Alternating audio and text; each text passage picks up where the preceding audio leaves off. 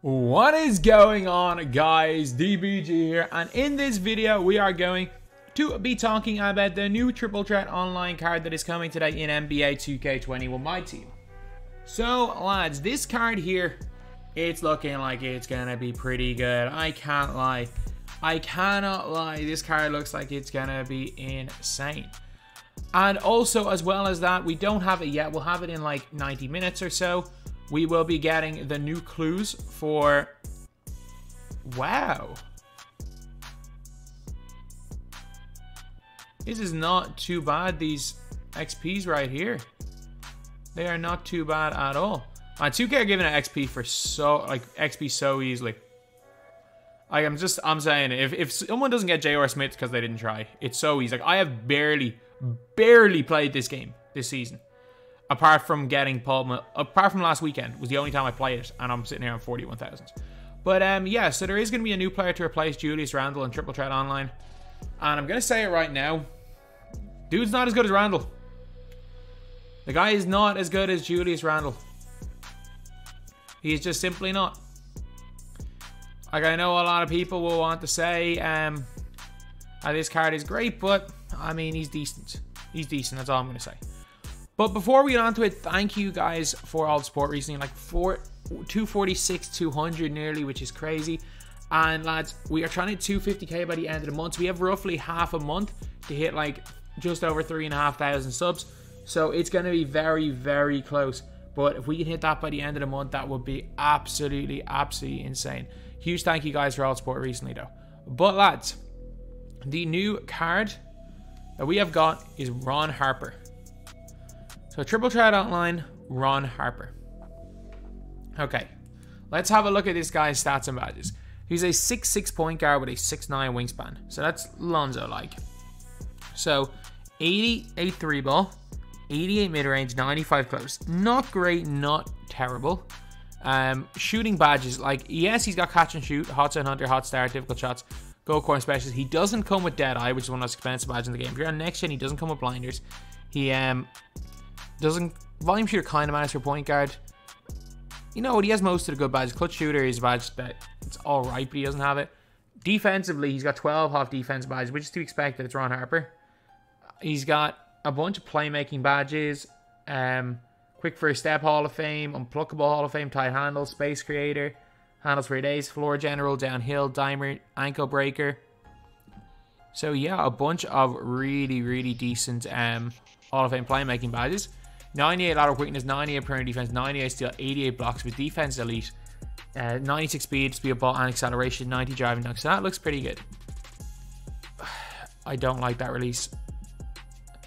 Like, yes, it's a nice upper, but the problem is, like, it's Gary Trent Jr. It's Gary Trent Jr. with a different upper, and Gary Trent Jr.'s release is not good. I don't care what anyone says. It might be alright on next gen. I will say that it might be okay on next gen. It's not on current gen. It's really not. It's not horrendous, but it's not great. He has got Pro 2 escape, Pro 2 size up, which is good. Slasher dribble style. So again, the guy can't quick stop on next gen. Like, you cannot run him a point guard on next gen. I'm just gonna say that you can't. Well, you cannot run him as a primary ball handler on next gen. He's not gonna be it. He is not gonna be at all as a primary ball handler next gen. But he still can carry bad behind the back. Good dunks though. Like, he's gonna be decent on current gen. He's gonna be fine. But like, let's have a look, like, comparing to Lonzo Ball. Obviously he's got a lot more half badges than Lonzo. But like, Lonzo's a better 3 ball. They both have goal, very similar, like, shooting badges. Did they both have hot flexible?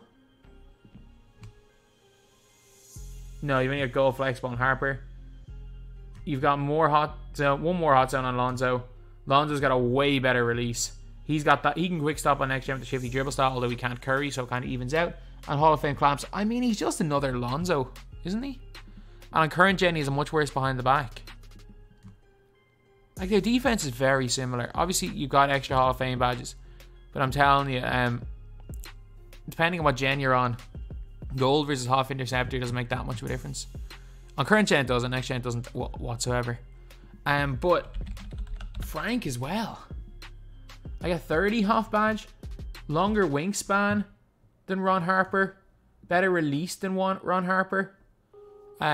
He's got the better dribble style than Ron Harper, better behind the back than Ron Harper. Basically the same mid-range and 3-ball. Basically the same defense except a lower block. One more defensive Hall of Fame badge. I mean, he's like worse Frank. I mean, he's not objectively bad, don't get me wrong, but he's not great. And like after the Danny Ferry card we got last week, being like the literal best card in the game to this day, I still stand by Danny Ferry being the best card in the game. It's a bit disappointing that we have this Ron Harper, honestly. It is a little bit disappointing. So, will I grind for this card specifically? No. I'm not going to grind for him. Like, people are grinding for Ferry. I don't advise anyone really to grind for Ron Harper. Like, it's not like he's the worst card in the world. So, if you get him, he's better than like Spencer Haywood. He's better than Downtown Freddie Brown. So, like, it's not like he's a bad card. But, like, if we're looking at the point guard position, whereas, like, Ferry was absolutely elite. Like, if we're looking at point guards, like, Weber's better than him and he's not that expensive. Is way better than him, he's not that expensive. Trying to think of guys you can get for buyouts. I mean, Lonzo's like 30k and Lonzo's comparable to him. Halliburton's better than him. I'm just putting it out there right now. Tyrese Halliburton is better. Is like way better than him. Like only an inch smaller, better shooter. Same or better, worse behind the back, better release. And he quick stop. So Halliburton, we can quick stop on next. Halliburton, I'm going to say, is better than Ron Harper. But he's not like terrible. So anyway, yeah, let me know what you guys think. Were you guys happy? Were you guys disappointed? Like, I called it yesterday. Like, in my video yesterday, I was literally making a prediction and I was sorting point guards by height. I wish, like, I got the wrong 6'6" point guard. My prediction was, again, you can watch my video yesterday. My prediction was you were getting a 6'6" point guard. But I wanted either Justice Winslow, maybe 6'7". But basically, I wanted Michael Carter-Williams. That was the player that I predicted. And I would have much rather seen a base 31 on very quick. And they would have made him Curry as well, the Pro 6 behind the back. I think a Michael Carter-Williams, even with a shorter wingspan, would have been a much better card in game. But at the end of the day, we got. We still have a decent tall in the point guard. He'll be fine. I don't see anyone using him in the squad. Like, if you want to make an all-time Bulls squad, you've got a point guard that's probably similar level to that there. No, he's not better than Derrick. He's not similar level to Rose. You've got a good backup for the Derrick Rose. You've got a good backup at point guard if you're running an all-time Bulls squad. And that's really it. Just like Ron Harper. I mean, hopefully 2K juice the odds. Hopefully 2K juice the odds, because this is a card that would not even be bad if almost everyone that played the game mode got him. He's very meh. Like, he's not as good as Randall. He is very meh. So yeah, let me know in the comments, are you guys grinding for him or not? I'm not grinding for him. I'm just putting it out there right now. If I get him, I get him. If I don't, I don't. I am most definitely not grinding for the card. I think he's going to be decent. I think he's going to be very decent. He's not by any means a bad card. He's a nice 6'6" point guard, but he's one of those cards where it's like, if you get him, great. If you don't, there should be no FOMO. There should be no fear of missing out. He's not someone you guys should go out of your way to grind or feel hard done by if by the end of the season you don't get him. This is not a Danny Ferry. This is not a Terry. This is not. Like, this is not even a Wayne Embry. This is like a downtown Freddie Brown level card. Like him right now, he's obviously better than Fred Brown, but him right now is the equivalent of downtown Freddie Brown when he first came out. So yeah, that is pretty much it, lads. That is the video. Thank you guys for watching. Please like, comment, and subscribe.